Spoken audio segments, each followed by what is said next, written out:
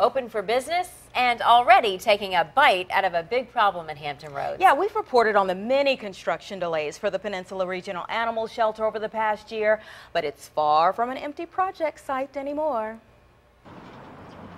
Since last May, I've been checking on their progress, visiting the site off Jefferson Avenue in Newport News, inquiring about the Peninsula Regional Animal Shelter's plans. Voila, here's the finished product. A state-of-the-art facility by all means, and with less than a month under their belt, they have plenty of four-legged friends on hand. What you doing? I see you. I see you. We come and say, oh, you're visiting.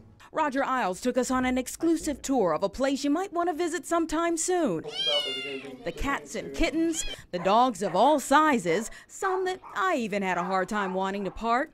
Everything's been thought of from the time the animals arrive. Because we don't know a lot about these animals, we want to start from day one, and this becomes day one for us.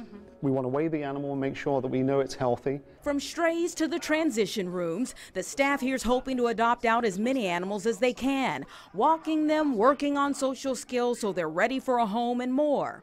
We feed a Nutramax. It's a natural ingredient-based food. There's another room for cleaning. Well, this is the nuts and bolts of the facility. Welcome to our world. And there's a trained professional right around the corner who showed us the modern technology they have to spot medical problems fast. And what we note here is the large size of the heart. The trachea actually extends upwards. It's a reality check. Excitement aside, this facility was built because the Peninsula SPCA no longer wants to handle one heartbreaking task of ending a precious life.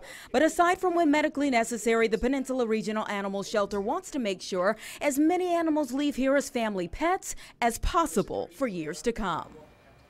Now, there's a lot still underway. The building will be dedicated next week on the 27th. They're accepting strays now from animal control, but it'll be another month before they're ready to adopt. And the big grand opening will be in the spring. I'll keep you up to date. I'm putting more information on job opportunities and how you can help the Peninsula Regional Animal Shelter on wavy.com.